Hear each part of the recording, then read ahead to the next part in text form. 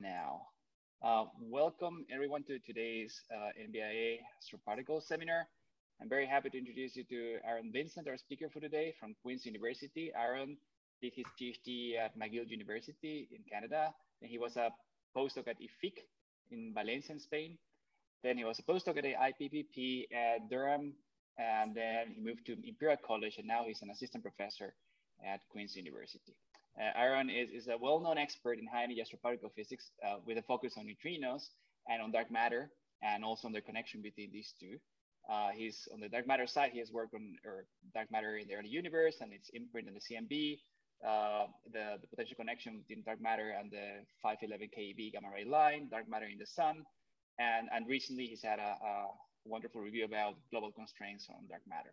Neutrinos, he's worked on many different aspects, but I just want to highlight he was one of the authors of seminal papers on independent analysis of the original IceCube data, the first few batches of data that came out.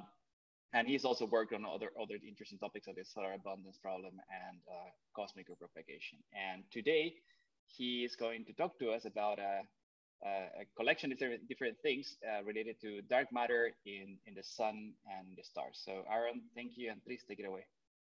All right, thanks so much for the very kind introduction, and of course for the invitation. I'm really happy to be here. It's a little bit early here. I'm not entirely booted up, so hopefully I won't say anything too silly. Before I start, I'm actually going to move my presentation over to a different screen so that I'm looking at you or in your direction. There we go. So just before I start, Mauricio reminded me that I'm organizing a giant conference.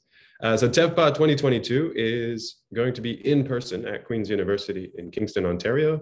If you don't know where Queen's is, we're halfway between Montreal and Toronto. If you look at Lake Ontario, so Toronto is on the top of Lake Ontario, and it kind of narrows to a point where the St. Lawrence River comes in, and we're at that point. So if you walk a little bit and stare off into the distance, you would be able to see the United States if the Earth were not curved. So I encourage you to visit the website. Abstract submission is now open, taking all abstracts. So please go and visit the website. So what I'm going to talk about today has to do actually with that solar abundance problem that Mauricio mentioned. And it's a story of it's a bit of a technical story, but I'd like to walk you through it because I think it's a really, really fun story. So it's mainly based on this paper with Hannah Banks, Siam Ansari, and Pat Scott that was submitted in November of last year. It was just accepted in JCAP over the weekend. But it also has some roots in some old papers that I wrote with Pat Scott and Aldo Sardilli, who's a solar expert. So the plan here, I'm going to tell you about dark matter. I know most of you know quite a lot about dark matter, so we'll go through that pretty quickly. I'm going to tell you what dark matter can do to stars, which sounds a bit unusual. What it actually does to stars. I'll tell you that everything that I've just said is wrong and tell you about what we've done to address that problem. So Mauricio, you mentioned a little break at some point. There's sort of a natural break here, which is actually a little bit before halfway through the talk. So I can pause there if there are any questions. All right, so dark matter, we know that it is there unless we've fundamentally messed up our theory of gravity and haven't been very creative in solving it. So just from gravitational lensing, from the rotation curves of galaxies, from the shape of large-scale structure, collisions of clusters and the resulting gravitational lensing, we know that there needs to be some non-baryonic component of matter that is causing collapse without an extra piece of pressure and without the ability to lose energy through radiation, as baryons do. The most compelling evidence and sort of the most precise evidence for dark matter and the amount of dark matter in the universe is arguably the CMB, and where dark matter is causing structure, linear collapse of structure, linear evolution of structure, and we need this extra component of matter that doesn't have that radiation pressure in order to avoid ridiculous amounts of damping at the high multipole tail. So here I've just fit the first peak using both lambda CDM and lambda no DM. And you really just cannot avoid a ridiculous amount of damping, of silk damping, if you don't have that extra component of dark matter. And so we're inside this luminous galaxy, the Milky Way. We're about halfway to the edge of the luminous component. And the dark matter halo, based on many body simulations and based on dynamics, is something that we know should extend very far away from the luminous component. And with a large density that is slowly dropping as a power law as you go further and further out. So we're in this cylindrical, this disk, and the dark matter is in this halo, and this halo is not co-rotating with us. So we know it needs to be cold. It's dark, i.e. it doesn't interact electromagnetically, and it's matter, as in it clusters under gravity. So the local dark matter density in particle physicist units is 0.4 GeV per cubic centimeters. In British units, it's 1 dark matter particle per pint, roughly, depending on the mass of the dark matter particle that you're interested in. And given that it's dynamically in equilibrium, it should follow a Maxwellian velocity distribution with a dispersion that you can get through the Jeans equation that is somewhere around 200 and something kilometers per second. It's not co-rotating, so as we move through the disk, as we orbit around the Milky Way, we're seeing a wind of this Maxwellian distribution of dark matter coming at us with a mean speed of about 220 kilometers per second, which is our rotational speed. So this is what it looks like. We're going around the galaxy and we see this wind of dark matter, which could be WIMPs, coming at us. And the purpose of direct detection experiments is to ask, what if there is some non-zero dark matter nucleus or dark matter electron interaction? Can I actually build an experiment in the lab to take advantage of this wind and see some microscopic effect that allows me to detect my actual dark matter and understand its properties?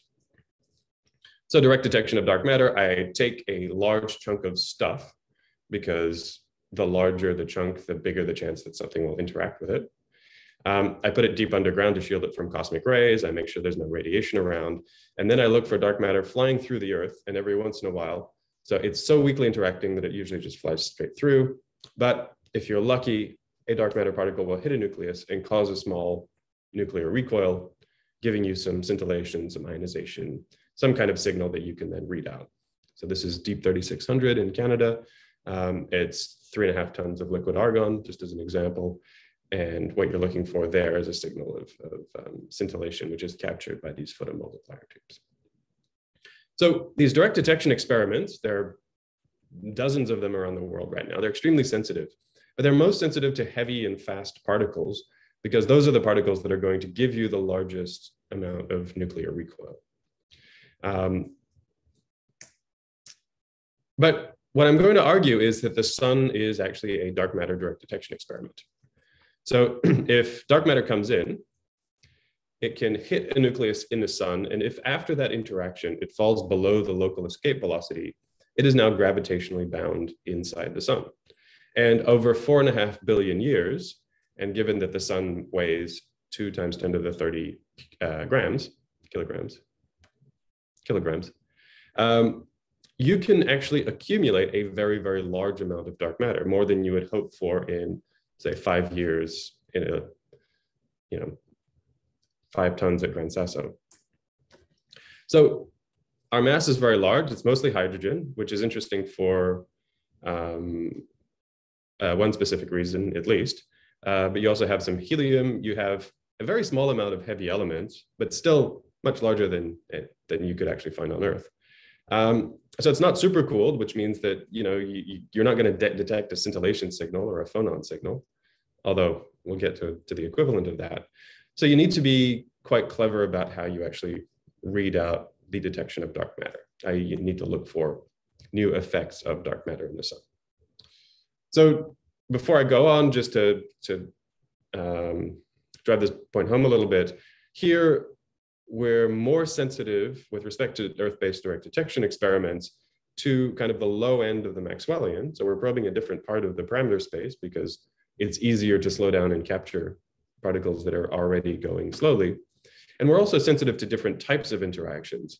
So interactions that might be suppressed in the lab due to a momentum exchange suppression or velocity suppression, like I don't know, a Rutherford-like force, will have a different kinematic range that we're looking at in the sun, and therefore we're going to have a sensitivity to a different part of the parameter space. So these experiments are kind of complementary in that sense, and we'll see that in a couple of slides. So the easiest way of looking for dark matter in the sun, I think most of you have probably seen results about this, is if the dark matter accumulates, and then if it self-annihilates, so if there's as much dark matter as anti-dark matter, or if dark matter is a Majorana particle, it's its own antiparticle, it can annihilate to stuff. And if that stuff is a muon or heavier, that will eventually produce neutrinos, and we can go and look for those neutrinos. And these neutrinos are going to be at energies of GeV or higher, because that's kind of the dark matter range that we're sensitive to here. That's the range in which we can lose kinetic energy, become bound, and not evaporate out again. There's no other process in the core of the sun that's producing GeV neutrinos. So there's a very clean signal of dark matter. And for spin-dependent interactions, because the sun is made of hydrogen, mostly, this turns out to be a very effective way of looking for dark matter. And your annihilation rate at some equilibrium is basically limited by your capture rate, i.e. the amount of scattering of dark matter on hydrogen in the sun. And so this is a plot from IceCube, presented at ICRC last year.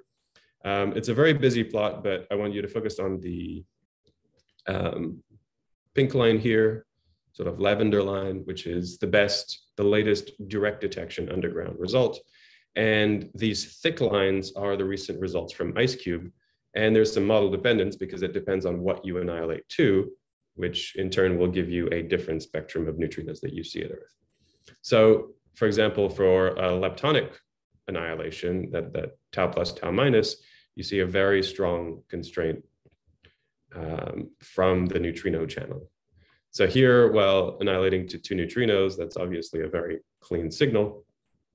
But even annihilation to tau plus tau minus, you get something that is very competitive with the latest direct detection experiments. So that's an annihilation. But that's kind of not what I'm interested in. What I'm interested in is what happens if there's no anti-dark matter, no annihilation. So in practice, this means an asymmetric dark matter particle.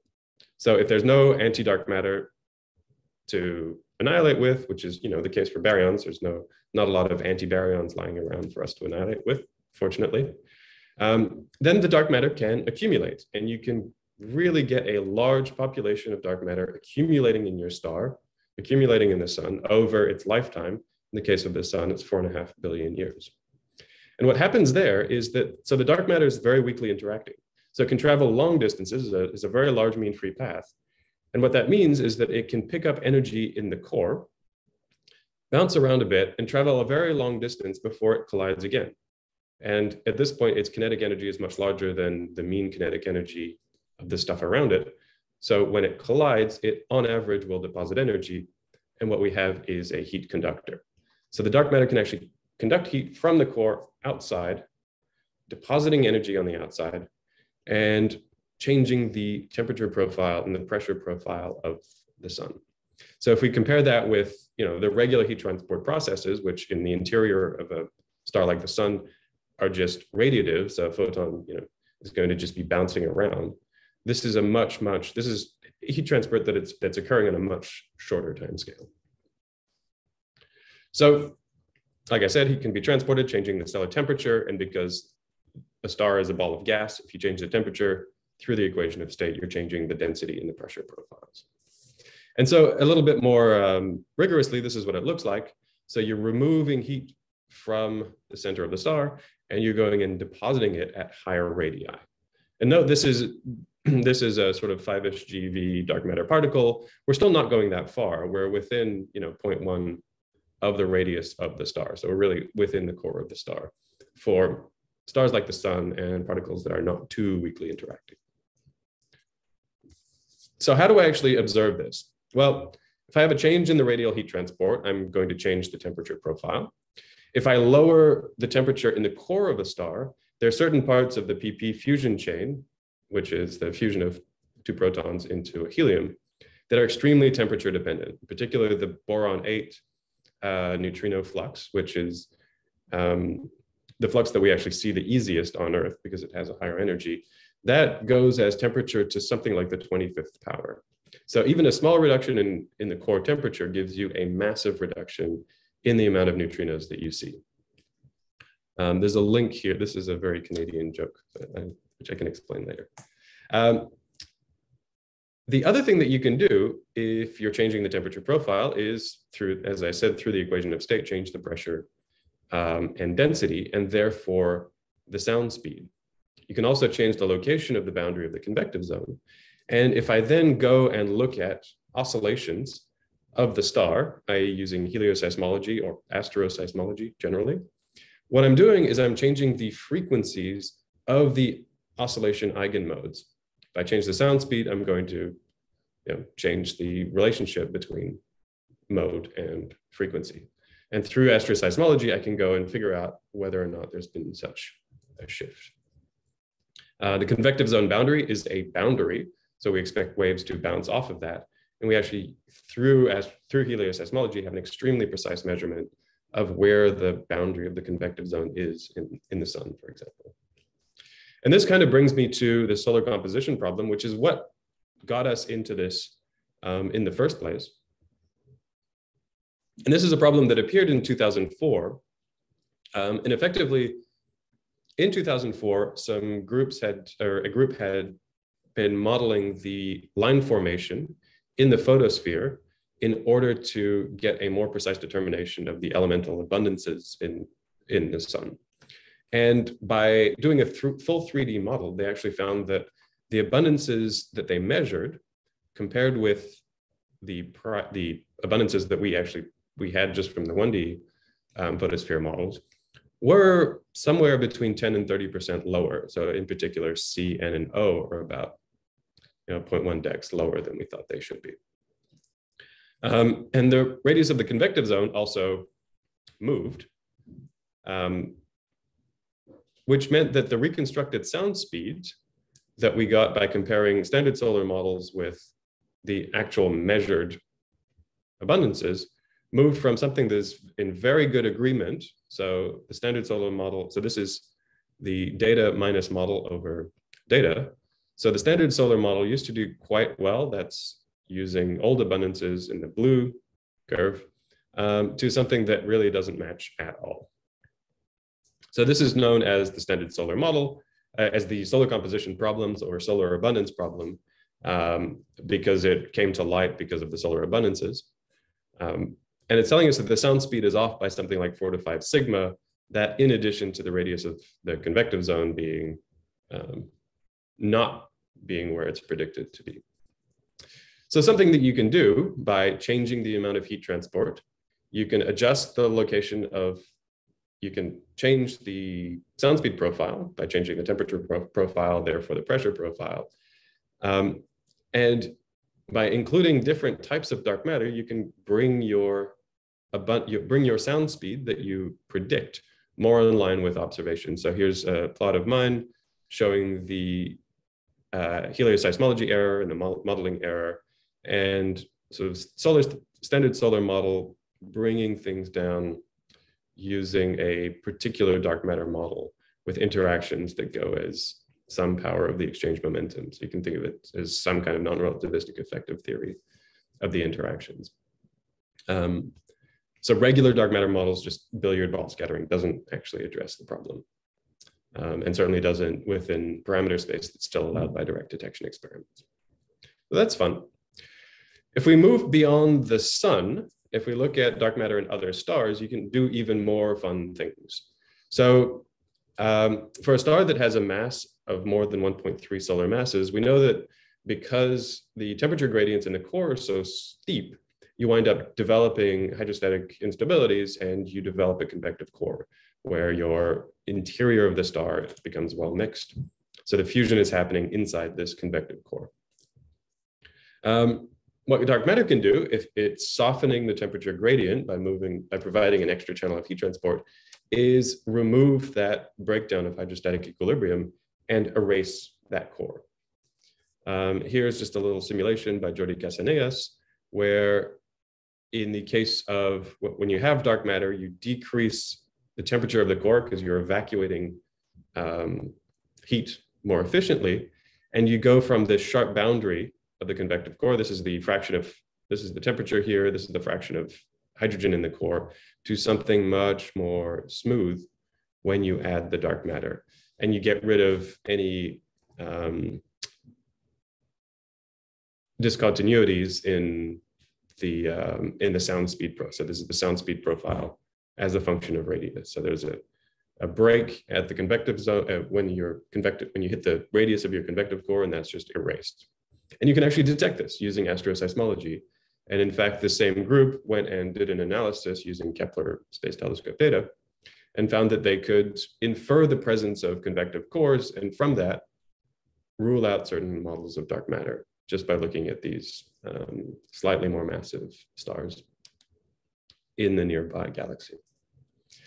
If you have large amounts of dark matter, things become even more fun.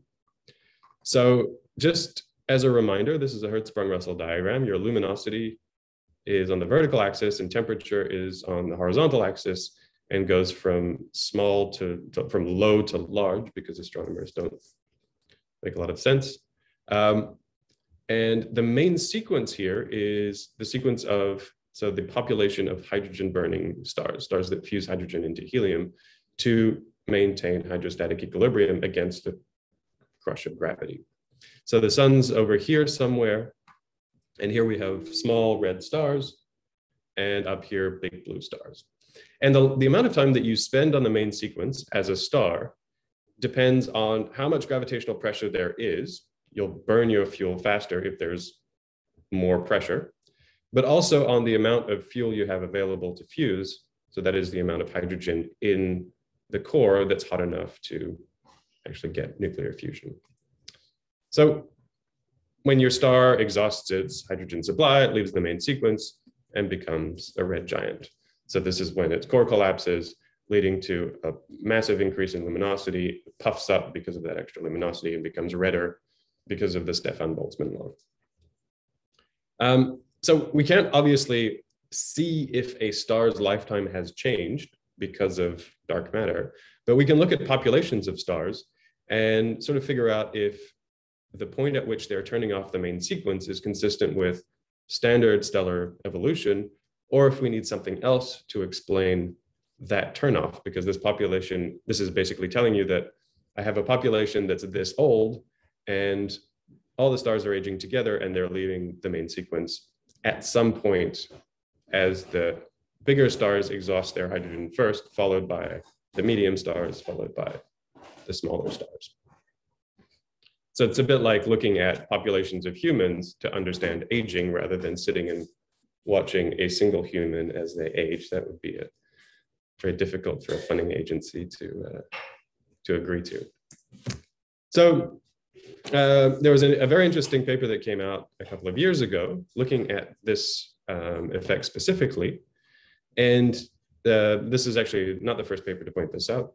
But they did find that large amounts of dark matter does change the trajectory on the Hertzsprung-Russell diagram. So it will change the way in which these stars age. Another thing in case you're into the technical pieces of this, they also found that previous claims of temperature inversions at the center of stars caused by this heat transport were actually just numerical artifacts, which is interesting in itself, because we've been arguing about that for the last, we being everyone, for the last 10 years or so. So I think more interestingly from that particular paper, if you look at the main sequence lifetime, so this is the change in the main sequence lifetime with respect to the case where there's no dark matter. If you look at low mass stars, so the sun is here, as you increase the amount of dark matter, that's the bluer and bluer curves, you wind up extending the amount of, so you wind up extending the size of the core, and you wind up with more of the core of the star that can sustain nuclear fusion. And therefore you wind up with a longer lifetime on the main sequence. And then as you get to that threshold where the convective core should develop but gets erased by dark matter, you're actually removing the convective core, you're stopping any kind of mixing, and therefore you remove a large amount of the hydrogen that should have been available to burn. So you're actually decreasing the lifetime of these heavier stars. Sometimes if there's 10 to the 6 times the amount of dark matter in the with respect to where we are to our particular position in the Milky Way, this is a near 50% decrease in the lifetime of these stars, which is really fun. But all of this is wrong. So it's not, the conclusions are probably not, they're probably fine qualitatively, but there's a very, very large technical issue with how all of this works. And that's the second half of my talk. So we're about to get technical, but I can pause here in case there are any questions. I think Victor has a question. Hi, Aaron. Just a quick question on the temperature profile of the stars. They show that it changes when you add dark matter. Is the energy deposited in the center of the star because of dark matter interaction influence the temperature in the core? So for these particular, so here we're talking about sort of GeV to TeV scale dark matter. And there, are you talking about just the capture of dark matter itself? Yeah, it's the deposited energy in this capture is influences. Right. So for much heavier dark matter, that can make a big difference. And there have been a good number of papers about this in the last couple of years. For these particular dark matter models, no. That kinetic energy is it's a very diffuse process, so it's sort of one nucleus at a time. So we're looking at really, really subtle effects here. But yeah, for like asteroid-sized dark matter, you can get all sorts of fun things going on. So I think you need to become quite heavy in order to, so in some models you can actually produce a black hole if you accumulate enough very heavy dark matter. I suppose, yeah, if you accumulate a huge amount of like WIMP-like dark matter and it self-annihilates, then you can wind up giving the star an extra power source, which will also extend its lifetime. And that sort of starts to approach those dark star models that, say, Katie Fries has been working on for quite a while now. Thanks. I have a question, if I may. So you were talking about having only dark matter accumulate, but not anti-dark matter, or how would that work? I mean, they're both gravitationally bound, right?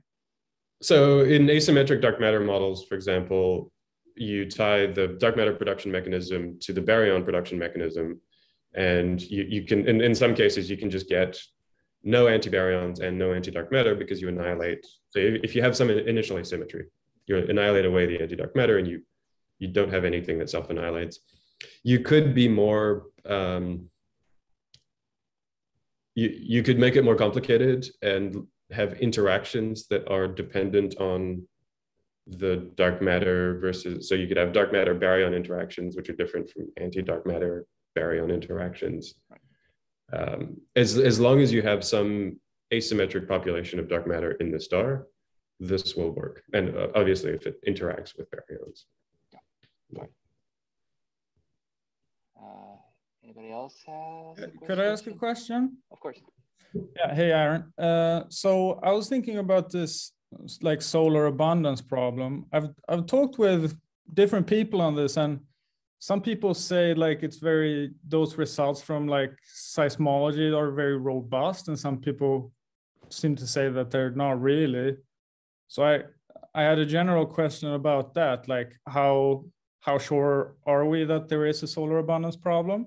And then also in your plot where I don't remember the quantity, maybe it was the sound speed as a function of radius or something, but you had this like middle line, which was statistical error. And then you had some, and then the modeling error, which kind of blows up. And that's also where the measurements seem to be discrepant. And then where the modeling error shrinks, it drops again, right? So what is that modeling error? Maybe you can comment on that as well. That's a good, oh, yeah. I should know that. So I produced this plot like 7 years ago. Some of it, I believe, is so there's uncertainties in things like the nuclear cross sections. There's uncertainties in things like the opacity. If you were to make me bet, I would probably think that. So I haven't seen any robust criticism of the helioseismology inversions. That's not to say that they're not there. The opacities are something that we probably don't understand very well, just because this is, heat transport, photon heat transport inside a plasma at a temperature and density that we just can't do anything about in the lab. There are 3 different groups in the world that make these opacity tables that are used in these stellar simulations. They don't agree with each other, but even given that, given that range, you can't really bring down. So this is mainly an issue here, where you see the peak. That's probably, if dark matter is a solution, it's probably not going to solve this particular peak either. But even then, if you include all the different opacity calculations, it doesn't seem to account for this. So there could be something just fundamentally wrong about the opacities. Like I said, I'm not aware of anyone claiming they have a different helioseismology inversion. Yeah, okay. Yeah, thank you. There is one question by Arcilia. Arcilia, do you want to read it or? Yes, yeah. If I may now. Yeah, so I was, hi Aaron, I was just wondering, so I know that like in the standard solar models, for example, the precision on the sunspot affects, for example, some upper and lower limits that have been set for the magnetic field in the sun in each zone, for example. So I was wondering if there is a change that you expect in the sunspot. So this should somehow affect also the model for the magnetic field. Not the model, sorry, but the limits and estimated. Oh, that's a good question. I don't actually know all that much about that. I know the magnetic fields in the sun are extremely uncertain. I'm not aware of what. Okay. Yeah, I was just wondering it because I know that in the current model, there are some limits that have been set starting from the precision on the sunspot. So I guess that, of course, there should be also some change in these limits if you have this kind of model for dark matter in the sun. Yeah, well, we're still kind of moving around the same ballpark here. So, and these are very small changes in the sunspot. So I'm not sure that would propagate to anything significant in the magnetic fields. Yeah, that's true. That makes sense. Also because the uncertainties are really high on this. Okay, sure. I see. Thanks. The other thing I should mention about this is, so this is the sort of easier to interpret plot of the sound speed model versus theoretical. But in actual fact, when you're trying to when you're trying to understand the helioseismology, especially in the core region where it's extremely discrepant, what you can do is you can take ratios or differences in frequency modes, which basically removes all of the propagation of error. So it removes the error induced by higher radii, where things can be messier, and you wind up with some extremely precise observable that you can compute. And there, the dark matter really makes things look very nice. I showed this plot because it's easier to interpret than some random set of data. All right, I see no other hand, so I think we can go on. Okay, and when would you like me to end? When you're done. No, just you have about 25 minutes or so. Okay, yeah. So let's keep going. So we're going to get we're getting to a technical part here, but bear with me because I think it's interesting and important in addressing all of these questions. So I've told you what dark matter does, but I haven't actually told you really how it does it. And to understand what happens when you accumulate this population of dark matter inside a star, and what its distribution is going to be, and how it's going to then transport heat, what you need to do is solve a Boltzmann equation. And Boltzmann equations are notoriously difficult. So this is the schematic Boltzmann equation that we're solving. It looks fairly simple. So F is the phase space distribution of your dark matter: velocity, radius, position, and time. D is a Liouville operator, so it's a differential operator that takes into account things like gravity. So it's a bunch of derivatives and local gravitational acceleration, gravitational potential. C is a collision operator, which is a bunch of integrals, which takes into account collisions between dark matter particles and baryonic particles. And this L here, this is going to be important. This goes as 1 over the cross section. This is the mean free path of the dark matter. So this is a 6-dimensional integral differential equation. And if you want to solve this as a star evolves from a protostellar halo, you need to solve it at every time step in stellar evolution. And that's just not possible. So even assuming equilibrium, we can get rid of that T, and then it's only 6-dimensional, not 7-dimensional. Assuming local equilibrium, so equilibrium of the dark matter on the time scale at which the star evolves is a good assumption.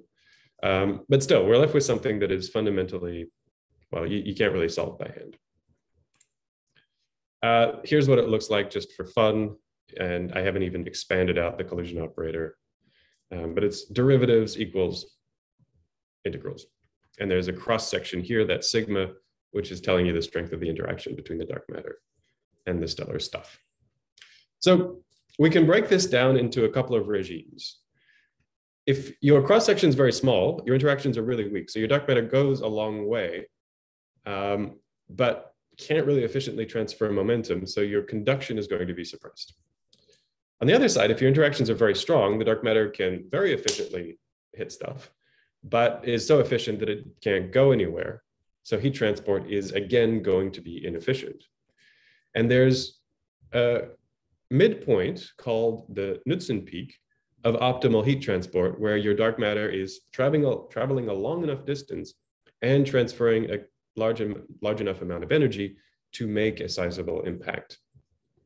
And so these 3 regimes are sort of a way of separating out how to solve our Boltzmann equation. Here's what it looks like a little bit more quantitatively. So on the right here, so this is what's called the Knudsen number, which is going to be an important quantity. That's the mean free path over the typical size of the problem, over the scale radius of the dark matter. So you can think of this as being proportional to the mean free path, or 1 over the cross section. And so we have our isothermal regime, which was on the left.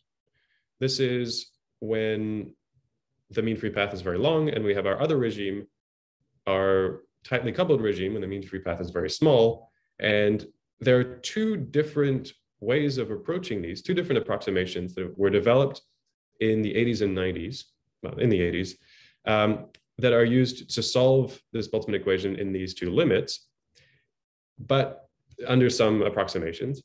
But in the center, which is where we would get the largest effect, we're really stuck between these 2 opposing regimes that are not compatible with each other.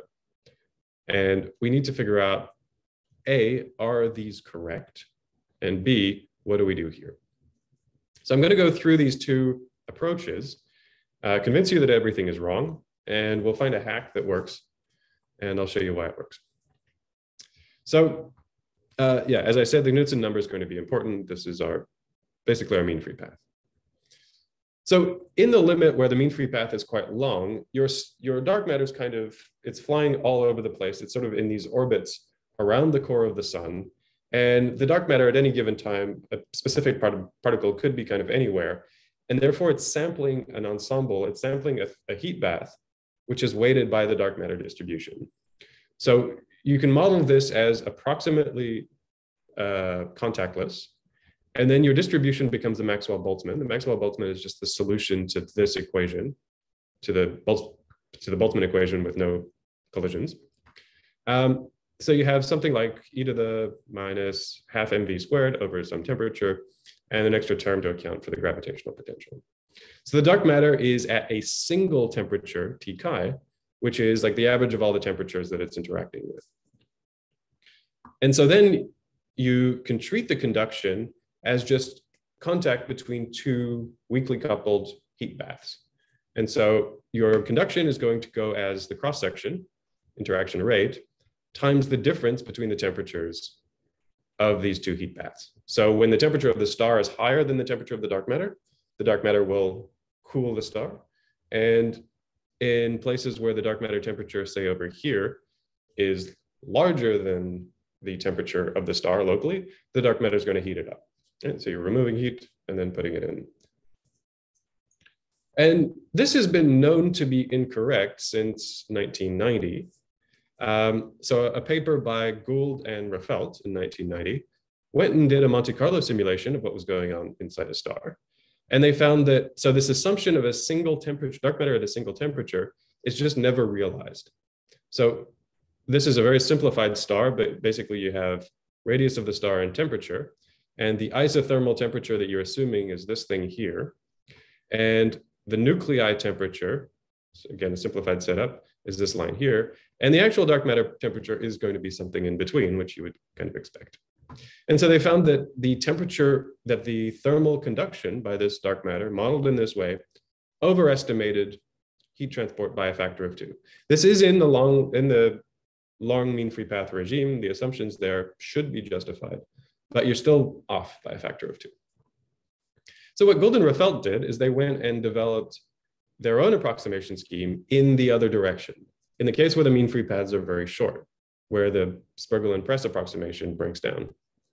And there, if your mean free path is much, much smaller than your scale length, conduction is going to be local, and the temperature of the dark matter should be pretty much the same temperature as the nuclei within, like at a given point. So this is the local thermal equilibrium approximation. So then you can go and expand your Boltzmann equation in a series in some small quantity, namely the mean free path. And you can solve this. So you expand it in a series and then expand it in multiples and just solve for the dipole part. So you'll have a Maxwellian velocity distribution with a slight dipole, and that slight dipole corresponds to local energy transport. And this looks like a mess, and trust me, it is. They actually develop a Dirac formalism to deal with it. But what you wind up with is actually quite elegant. You wind up with expressions for the distribution of dark matter and the heat transport, which depend only on these. So, there's things like derivatives of the temperature, which feels very statistical mechanicky. But the microphysics only really depends on this alpha here and this kappa here, which only depend on the ratio of the dark matter mass to the nuclei mass. And so once you derive these alphas and kappas, you can just go and plug things into this equation and it just works. It doesn't really just work. So they went and, out of fairness, compared their results to their Monte Carlo simulation. And they found that you need an additional 2 corrections. One of those corrections we could have anticipated. It's from the fact that this assumes a small mean free path. And when your mean free path is large, you have to somehow correct for that. And that's some empirical thing. The other correction that you need is from the fact that when you're near the center of the star, you don't really have a pure dipole, because if the center is here, there's heat going the wrong way as you approach the center, because it's all traveling radially outward. So there's actually less heat transport in the center of the star than you thought there would be. So you need this additional suppression. So that's what this little suppression is at small radii. And every single result in the past 30 years that has been correct has used basically a fit to this graph that I'm showing right here. There are 2 values of the mean free path, and you get this kind of cubic thing. And this correction has been what has been used in the majority of the literature that claims to do things precisely. Unfortunately, there's another problem with this, and that is that this approach, this correct approach, is also extremely numerically unstable. So people use the first approach, the Spergel and Press approach, as well. Even though, well, okay, if your cross sections are very large or very small, you're only off by a factor of 2. So we wind up with this picture where in the LTE regime, we have that Golden-Refelt approach. This regime, which Golden-Refelt showed, is wrong. And what the correct approach is, in quotes, is you take the Golden-Refelt approach, you give it this Knudsen correction and that other correction, and then you're allowed to explore this regime, which is the small cross-section limit, which is what's allowed by direct detection. This is actually, what's interesting. Or, maybe explore the Knudsen transition if you have a particular type of dark matter that's still allowed by direct detection. I'm going to add a little, maybe a little bit of a deviation, and that is to think about non-constant cross-sections, because of course the interactions between two particles are not generically billiard ball constant or isotropic interactions. You could have things like a 1/r force, which give you, I don't know, a long-range force. You could have different types of interactions which depend on velocity and momentum. If you think about that relativistically, that's just saying that your matrix element depends on S, T, and U, the Mandelstam variables. And in the non-relativistic limit, it depends on whatever non-relativistic quantum numbers you have, relative velocity, exchange momentum, and spin. So to adapt those non-constant cross-sections to both of these methods is straightforward but tedious. So we did that in one paper back in 2013 in the Golden-Refelt approach. And we did it again in this particular paper for the Spergel and Press work. And so the expressions look kind of similar, but you need to change a few things. You wind up with extra powers, I would say, the temperature average, and some extra coefficients from doing some integrals. But it's not too complicated. Okay, so what we set out to do was to see if either of these solutions are correct, and in what regime are they correct, and can we put together a formalism that actually helps us model heat transport in a star without having to do a Monte Carlo at every time step. So of course, we're going to do a Monte Carlo. The inputs to this are a dark matter mass, a cross-section, and a type of interaction, because we're looking at non-constant interactions as well. We initialize the particle, the dark matter particle, somewhere inside the star, and we just let it bounce around. And by the ergodic theorem, the positions and velocities that it traces in phase space are going to correspond to the equilibrium distribution of many particles that you would expect.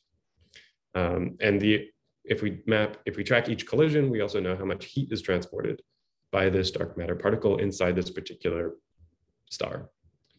So we're assuming the star isn't changing just because the timescales for this dark matter equilibrium are much smaller than the timescales that the star evolves on. Here's a technical slide that I'm going to skip because I'm already low on time. So thousands of CPU hours later, and this is really Hannah, who ran so many Monte Carlo simulations on the Imperial cluster, even though none of us worked at Imperial anymore. This is Monte Carlo, by the way. We found some fun conclusions. So the first one was that, yeah, the dark matter, if we look at the star's temperature versus the isothermal, what you expect the dark matter temperature to be in the large mean free path limit, as you decrease the cross-section, the dark matter becomes more and more isothermal, but is never quite isothermal. And I think this is going to come back to bite us in a second, but that's confirming that one result, that we can't really say the dark matter is isothermal. Okay. Now let's look at some heat transport curves. So what I'm going to plot are in green with these error bars, the results of the Monte Carlo simulation for different values of the cross section. So here, these are 10 GeV, and the star is the sun. So it's the sun's temperature profile. We took a slightly simplified gravitational potential just so that the orbits could be analytic, but that shouldn't make much of a difference. On the left, you have the luminosity, the luminosity of the dark matter, so emission. On the right, which is a bit more intuitive, is the transported energy, and you can see it being removed at low radii in these two models and deposited at high radii. So energy removed from the core and deposited. So the simulation is doing what we think it's doing. Actually, we verified that it gave exactly the same results as that Golden-Reffelt paper from the 90s. But whereas they did 5 simulations, we're doing thousands. Maybe not thousands, maybe just a few hundred. And so as expected in the large cross-section, local thermal equilibrium regime, so very small mean free path, Golden-Reffelt in purple, that approximation scheme does pretty well. Spergel and Press is very wrong because it assumes a long mean free path, and that's not the regime that we're in. That's the orange line here. If we look at these small cross sections, so the long mean free path isothermal regime, that Golden-Reffelt approximation does pretty well as well because it's been corrected to death so that it matches what's going on. Spergel and Press looks better, like the shape actually looks closer to what the Monte Carlo simulation gives us, but they're off by that factor of 2. So this is not great, it's not terrible, but let's look at non-constant cross sections. So our Spergel and Press, interestingly, is off by a factor of 2. Cool. Golden-Reffelt is just not on the same planet, right? That's the purple versus these Monte Carlo results. So I've put that luminosity in the big panels and the heat transport in the insets here. And these are just different types of dark matter nucleus interactions. So this is not good. This is a bit of a disaster. So what happened? Well, if we have non-constant interactions, that means our mean free path now depends on where you are in the Maxwell-Boltzmann distribution. And the dipole assumption that you make in that local thermal equilibrium approximation, it's probably not a good one because what's going on here, so you might have something that's very local here, but very non-local here. And what seems to be the case is that isothermal assumption that we just have heat baths is just a lot more robust to things not being Maxwellian. So what do we know? We know that the original Spergel and Press actually gives a better shape than the kind of more precise but strongly interacting regime from Golden-Reffelt. We know that the LTE approximation doesn't make much sense anymore because saying we're going to take an approximation for very small, for strongly interacting dark matter, when we know that from direct detection experiments that dark matter has to have a very small cross-section, that doesn't make any sense because we'd have to extrapolate into the wrong regime. In the isothermal regime, we know that Spergel and Press works, it's just off by a factor of 2. And so why not do what people were doing before, but say, correct that Spergel and Press for small k so that it works in the local thermal equilibrium, so that it works in the LTE regime as well. And we have this very simple picture, which is, so the Spergel and Press approach, the luminosity goes as the inverse of the Knudsen number. It's proportional to the cross-section. And in the strongly interacting case, we know that the luminosity is proportional to the mean free path. So we can just correct the Spergel and Press approach and say, well, I have some factor that just interpolates between these two approaches. Empirically, at some transition here, it's going to turn over. And I divide by 2 because I have looked everywhere for that factor of 2. And I think it's just a fundamental problem with the assumptions that we made. Probably that temperature, which is never quite the isothermal temperature. And what we get is the blue curve. So this is going from strong interactions, the Knudsen transition. So this is where heat transport is highest, to very weak interactions. And across the board, that very simply corrected isothermal Spergel and Press calculation does beautifully. So you can see your heat transport down here compared with the other 2 approaches. And then if we look at V to the N or Q to the N, different types of dark matter nucleus interactions, we also looked at different masses, and we did it for 2 different types of stars, one which was the sun, one which is a star that had a radius of 2.5 meters in the dark matter weight a kilogram, for silly reasons, but it worked in both cases. So we have this very, very robust, simple approach that seems to just work across different types of dark matter, different masses, and different types of star. And this is just looking at different models. So the location where this model predicts the maximum luminosity, or sorry, the maximum luminosity predicted by the model. So compared against the maximum luminosity inferred from the Monte Carlo simulation. So these are all the 7 types of dark matter nucleus interactions that we looked at. V is relative velocity, Q is exchange momentum, across this huge range of cross sections. And they match very, very well, which is quite nice.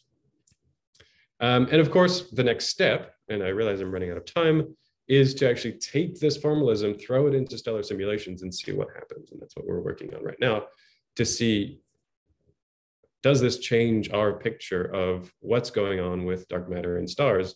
And can we infer some more robust limits on dark matter nucleus interactions? To summarize, heat transport in stars can affect neutrinos, astroseismology, main sequence lifetime, more than that. We have 2 contradictory approximations from the 80s.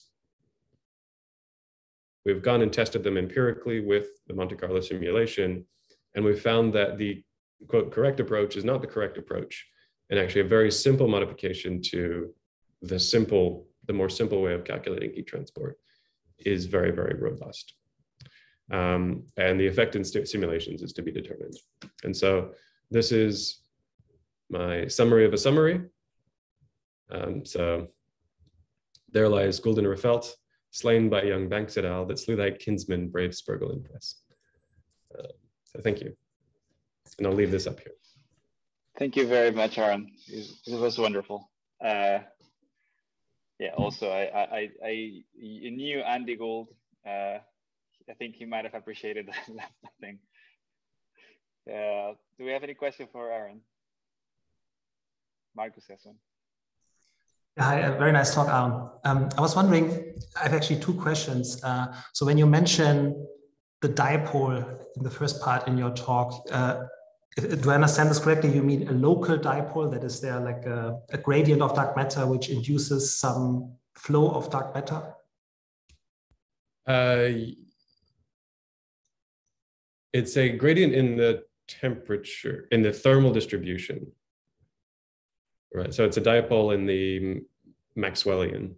So you have your Maxwellian, which is isotropic locally, and you have a slight dipole, which then if you look at what the velocity distribution looks like, it looks like a slight correction to the Maxwell-Boltzmann. So you have a slight removal of low velocity and an increase in high velocity pieces, and that dipole is always pointing outwards. Yeah, so I mean, you start with a stellar system, which is approximately spherical symmetric.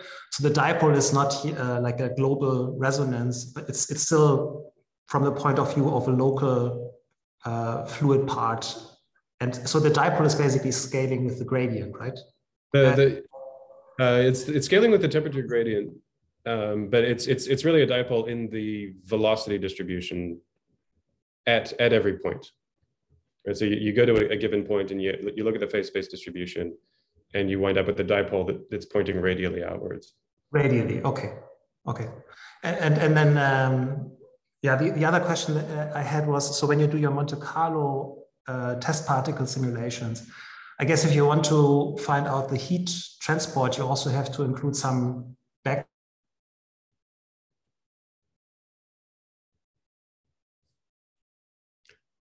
Did he just freeze? Reaction to this, right? Sorry, Marcus. Oh. Marcus, sorry. Yeah, can you hear me? Yeah, you just froze, but I understood the question. Okay. Yeah. So no, we're not including any kind of back reaction. So the assumption there is that the effect on the stellar structure is small enough that it's not going to change. The change in the stellar structure is slow enough that you're not going to get an appreciable change on that time scale of the dark matter distribution.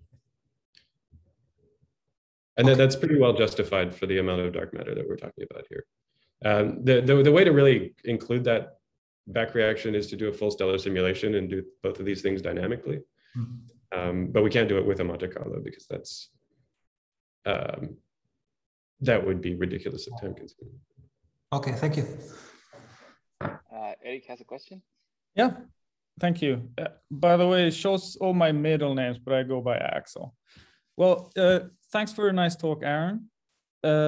So, like when you look at the internal goings on of the sun, you can put in dark matter. You can have different types of cross sections that have different velocity dependencies and so on.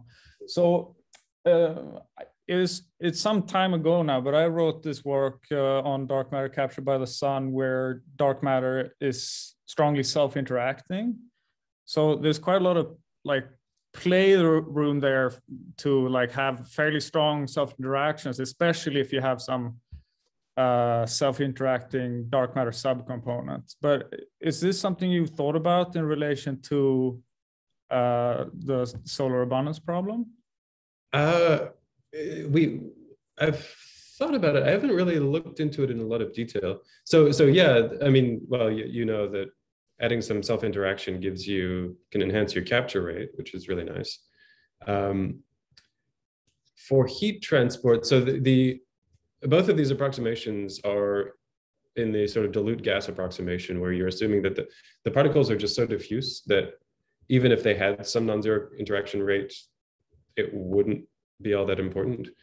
If you start to change that and you add self-interactions, then yeah, I'm thinking you'll get something a bit like the self-interacting dark matter discussion that we have about, you know, galaxies, where it's going to start changing the phase space distribution, right?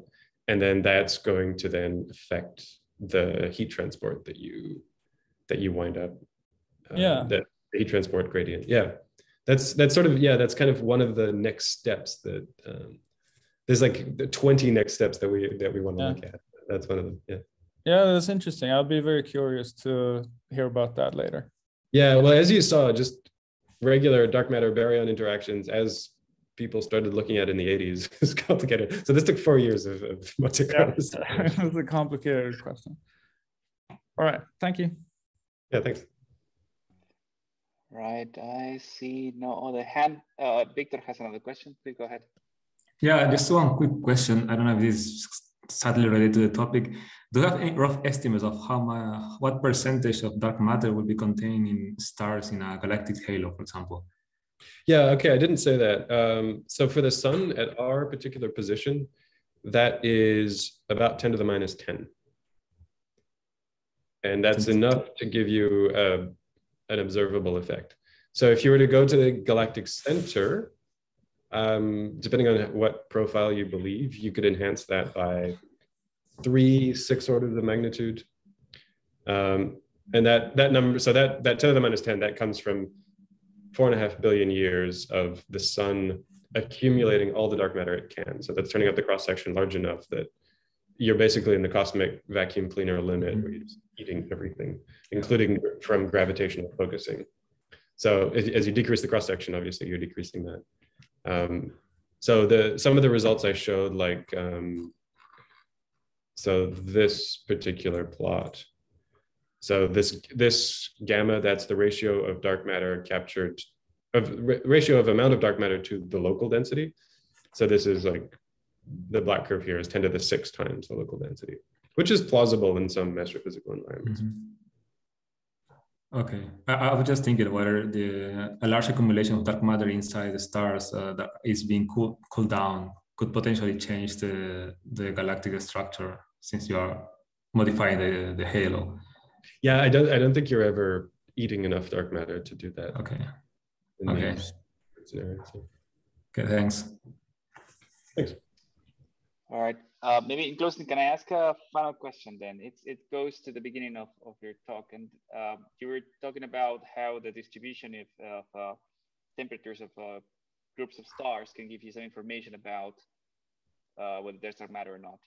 And my question is, how robust is this? How well do we know what would be the distribution of temperatures without dark matter? Yeah, that's really a key question. So far, everyone who's done this has basically done something like this and simulated 10 stars and said, in principle, we can use populations to figure things out. I'm not aware of anyone who's actually gone and done the legwork of looking at populations of stars, figuring out what would I predict in a certain population given, I don't know, just a spread in metallicities, and how would dark matter affect that? And that's one thing that I want to do, because there have been a lot of papers, just, theory papers looking at individual or lifetimes of individual stars, but no one's really done the population thing. Partly that's because to do, I've done a lot of stellar simulations. The ones in the sun take about 24 hours. I talked to the grad student who did this. He said each simulation was 20 days on 8 cores. Okay. So to get a sizable population there, you need to be very clever. So we're developing some tools to try to speed things up, and hopefully we'll be able to say something about populations. The other hope is using astroseismology again, and using satellites like Kepler or some of the next generation TESS is apparently not that good. But all these exoplanet telescopes, they're actually very good at astroseismology, because what they're looking for is tiny changes in luminosity from the transit of a planet in front of a star. But an oscillating star is a tiny change in luminosity if you're just looking at the radial modes. So I think in the short term, we might have more luck with astroseismology. In the longer term, I want to throw every processor I have and try to get some population simulated. Yeah. That sounds interesting. But that's one of the key questions. When you're doing indirect detection, that's always the problem. Right. There's astrophysics you need to account for. Yeah. All right. Thanks. And I don't see any more urgent questions. So thank you again, Aaron. And remember, Aaron is one of the organizers of TEFPA later this year. So give it a look. Abstract submission is open, so you know what to do. Yeah. Thanks a lot. Thank you. Talk to you soon. And everybody, see you in a couple of weeks. Thanks. Bye-bye.